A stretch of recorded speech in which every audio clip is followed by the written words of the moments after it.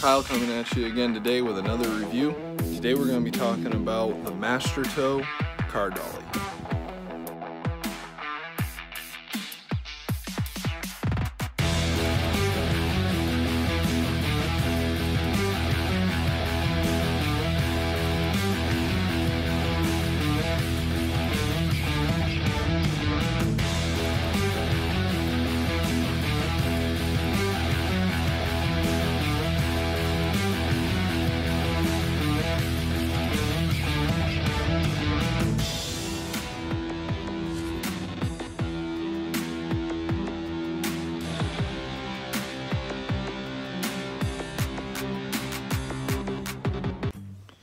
If you like videos like these little reviews, please comment, subscribe, like, whatever you can do, trying to build the channel up a little more.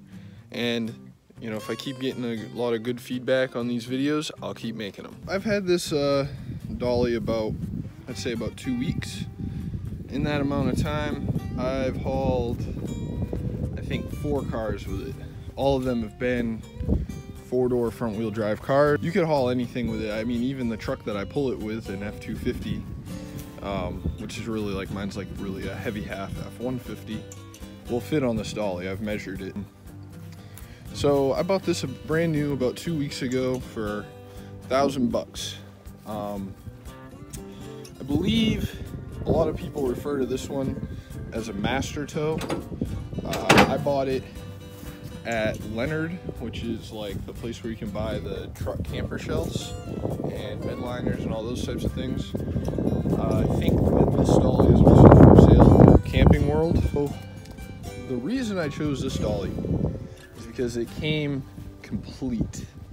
So as some of you may have noticed, Northern Tool sells a dolly for, I think it's like $1,200 shipped, everything. Which is very similar to this, but this one's cheaper than that. I could go and pick it up that day in person, and it includes the straps for the tires, which I don't believe the Northern Tool one does. I think you have to buy those separate, and the Northern Tool one comes in a box and you have to put it all together. This one is completely assembled. I have a warranty on it where I could just bring it right back to the place I bought it. All that's good. I haven't really even seen anybody using the Northern Tool one.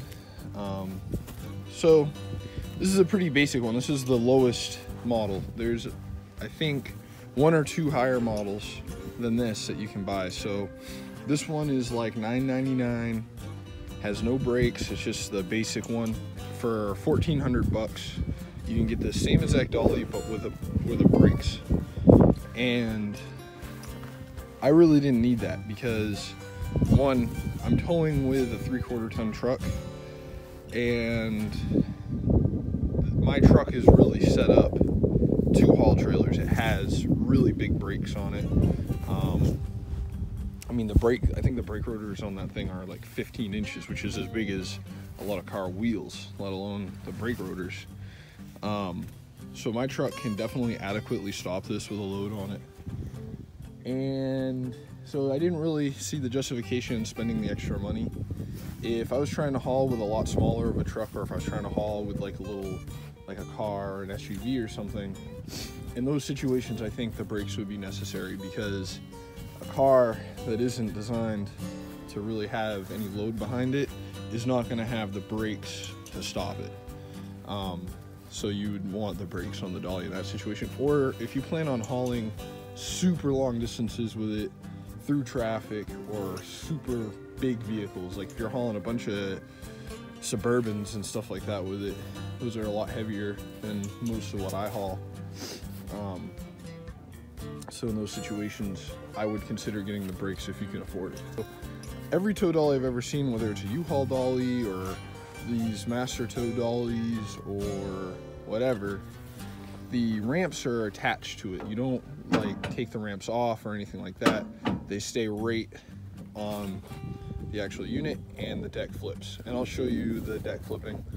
And then the other thing is the deck on this turns when you turn, because essentially the this is like kind of like hauling two trailers. The dolly itself is a trailer, and then the car on the dolly is like another trailer. Because the axles are so far apart, it needs to turn so that it doesn't drag. Now this thing doesn't turn a lot. As a matter of fact, I think it's pretty much maxed out right now, just sitting here. But this little, you know, if it's 10-15 degrees, I'd be surprised. It really makes a big difference when you're talking about the distance of like a 15-foot car. That distance adds up and it really helps with the turning radius. I'm pretty sure every car dolly has that, but maybe some don't, I'm not sure. I've never seen one that didn't. So yeah, there's that. And with the new dolly comes brand new wheels and everything. New tires, all that. So all that was taken care of. I could have bought a dolly used on Craigslist, I'm sure anybody can. But I just didn't find any that were the right price to make up for the difference in price of a new one. I mean, these things get beat up real easy. When they're not loaded, they bounce like crazy. So if I went out and bought a dolly that was a couple years old and had a lot of cars on it, and I still paid $600-700 for it, a good chance I would need to put tires on it, and you know, you think it'd be $200 by the time I put tires on it. So now we're already up to $900, and then it would still be a used dolly at the end of the day. The paint would be all scratched up, there'd be rust on it. Even this one, I've only hauled 4 cars on this thing, and I'm already losing paint, so I can only imagine when that's a couple of years old, what the condition of the paint would be. And as a lot of you probably know, steel that isn't coated with some paint rusts like in a day. So like I can already see a little bit of surface rust starting in the places where the paint is scraped off. Like on this fender, I don't even know when this scratch occurred, but as you can see, I've only had it 2 weeks. Scratched the paint on the fender somehow, and it's already got a little bit of surface rust starting. So I'm gonna have to go ahead and spray that. I'm gonna try and see if I can call up the company I bought it from, get them to tell me where to get the paint that's the same color, so I can just kind of protect it. I want this thing to last a long time. It wasn't expensive, but it wasn't cheap, so this is my investment for. So the cons of having a dolly over a flat trailer is backing it up. So some of the people that are layman's to driving with trailers would probably think, and I could understand how you could think it, that a shorter trailer is easier to back up. That is a fallacy. Honestly, a longer trailer, the further back your axles are, really makes it easier to go in reverse with a trailer to an extent. That's why when you see tractor trailers, they always have the axles all the way in the back. That's partially to help it tow better, but it also makes it a lot easier to back up. Now, when you have a short trailer, what you run into is when you're backing it up, it will it'll jackknife really fast. What I mean by jackknife is where the trailer hooks up to the back of your truck, it'll start to go and turn, and it'll get so close that your truck will run it over if you don't stop. And so with a short trailer, that happens super fast. Just the subtlest movement and just a couple of feet and that thing will jackknife. The other thing is it's super hard to see in your mirrors when you're backing it up. So yeah, a short trailer is definitely harder to back up. So empty, you can back this up. I backed it up several times into people's driveways to pick up these cars, and it can be done, but it's not easy. Loaded, you can absolutely not back this up. It actually has a warning on the tongue, and I'll show it to you right now. It says right here, do not back this unit, meaning because of the fact that this deck turns when the car is on it. If you start to back it up, you're basically backing up two trailers at once, and you have absolutely no control, because your movements in the steering wheel are going to control the dolly, but then the dolly has another trailer on that, and that's going to kind of do the opposite effect to the car that's on it. And really fast, this will jackknife because it can only move a few degrees before you're stuffing the door into the fenders of the dolly. You cannot back this up. If you buy this and you put a car on it, do not put yourself in a situation where you need to back it up. It cannot be done. I'm sure it can be done, and I've seen a video where somebody did it, but it's not like something you can go and back up very far. I mean, we're talking about like a foot, and that's if you're really good at backing it up. Just don't do it, please. Please do not ruin your dolly or your car trying to back this up. So yeah, that's like the biggest con about this dolly, I think, is I can't back it up. Another con is really, okay, if you have a front wheel drive car that you're trying to haul with this all day long, super easy, not a problem, just as easy as, probably easier than loading it on a flat trailer.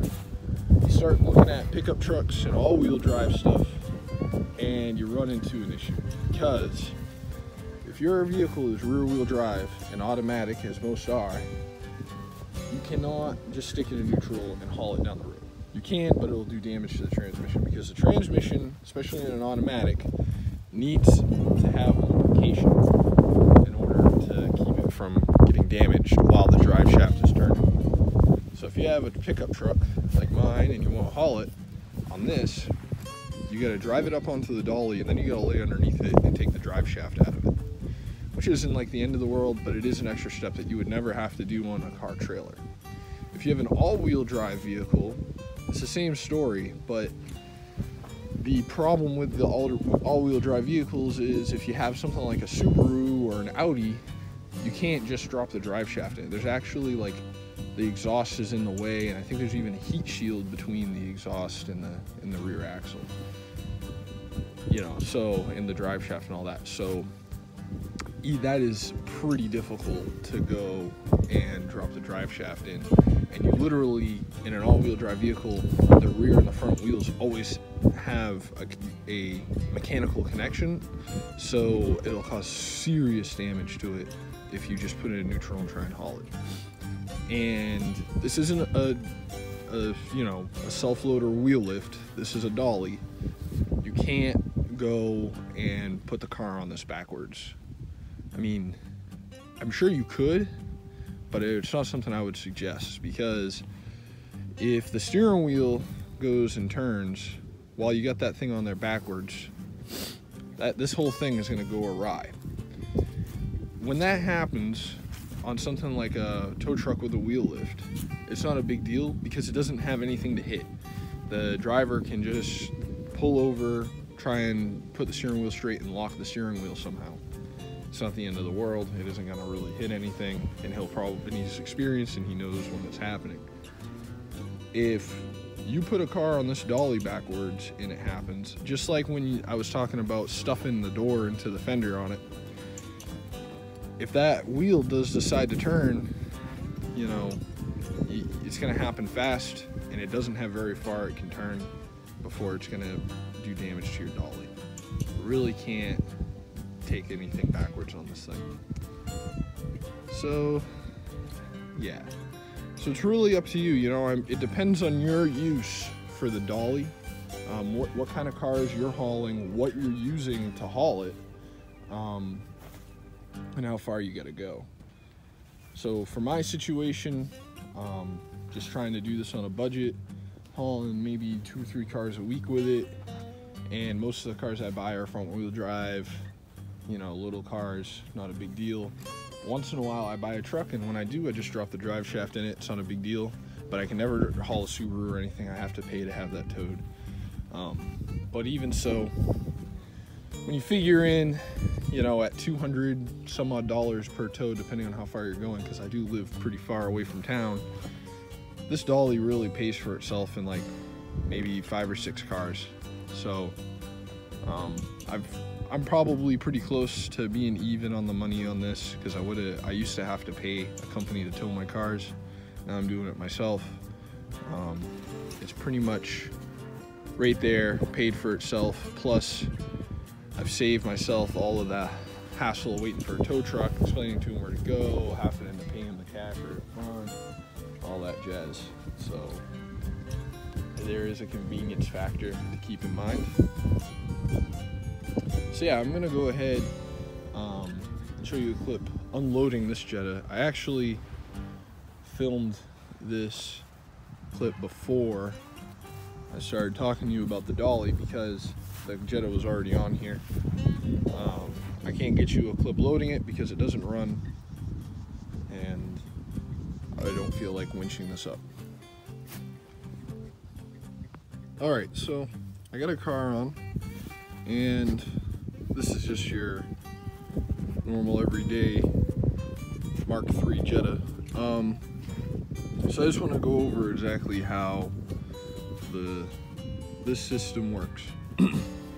So when you're hauling the car on the dolly, the car is primarily held in by these yellow straps over the tires. There's one on each side, and as you can see, the ratchet is permanently attached to the dolly. You tighten the ratchet with a 1.1/8" wrench, so you have a lot of leverage on it, and this thing can strap this just as tight as any tow truck. So that's your primary way to actually hold the car to the dolly. There's also safety chains bolted to the dolly that you just hook up onto the car, and these chains are here in case something happens and one of these straps or both of these straps let go. The car will never actually roll all the way off the dolly.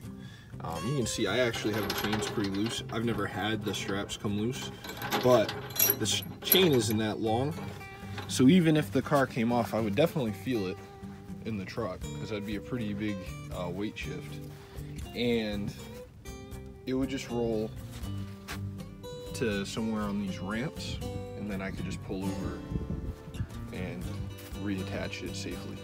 But these ramps are always attached to the dolly, and the way that it works is the whole deck is on a hinge.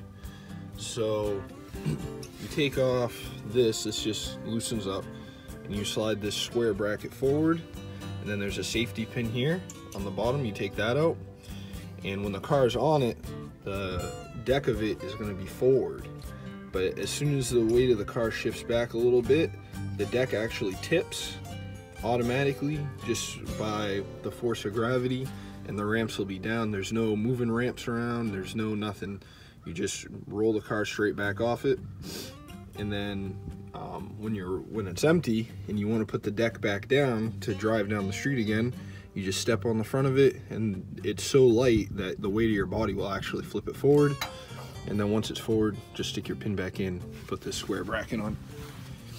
And then as far as the way that it's attached to the truck, it's just like any other trailer. It uses a 2-inch ball, has a couple safety chains, and then we got the trailer lighting. So this dolly actually has lights attached to it.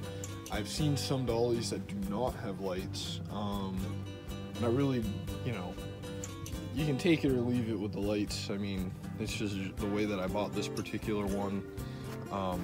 I still use magnetic lights that you can buy at Harbor Freight on the car. And the reason for this is just so if I'm hauling a car that doesn't have a good battery in it and I can't put on the 4-ways, people behind me will, know that there's a car here, especially at night with a black car. If I didn't have the 4-ways on, it'd be very difficult for other drivers to know where the end of this whole contraption is. And furthermore, it's nicer to actually have your brakes light up and your turn signals light up at the back where everybody can see it. And I have 2 trailer plugs on my truck, so I leave both of them plugged in when I'm going down the road. So I have the lights from the dolly up here, because the dolly is wider than your load, and I have the lights in the back so nobody will hit it. So now I'm gonna go ahead and unload this for you guys so you can see how it goes. Start off by unhooking our safety chains, which is super important because if you forget those and you unhook every other thing, this will be not good. It'll be a fiasco. Next, just get our straps ready to be unfurled here.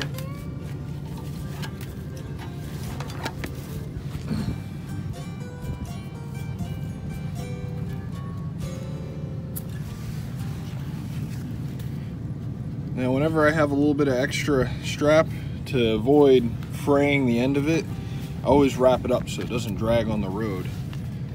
So, but to get these straps off the tires, you gotta completely unfurl it. So, because there's pressure on the strap, the way to get it off is you lift up on it so it's off this lock, and then you push this in, which unlocks it, and then you let it go. So now the strap is loose and you just spin it by hand. Get it so that there's no wraps around it, just like any other ratchet strap. Pull it right out. We'll lift it right off the tire.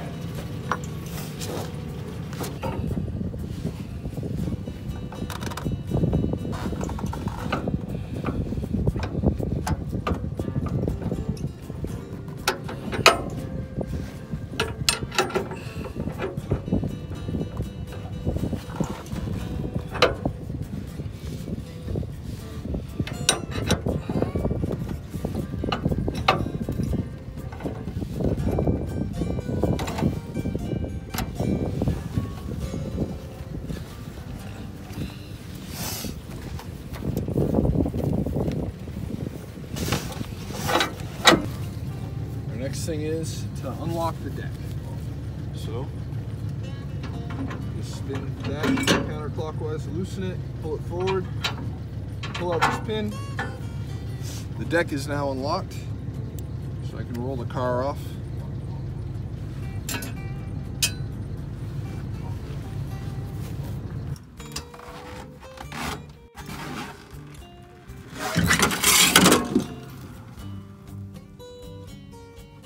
So the car's unloaded. As you saw, the deck flipped on its own just from gravity. Now that it's unloaded, if I wanted to take off with this, all I gotta do, step in, the deck flips forward. I start with this square piece, and I just tighten that up, which makes sure that the deck is all the way forward. And I take my safety pin, slide it through the bottom.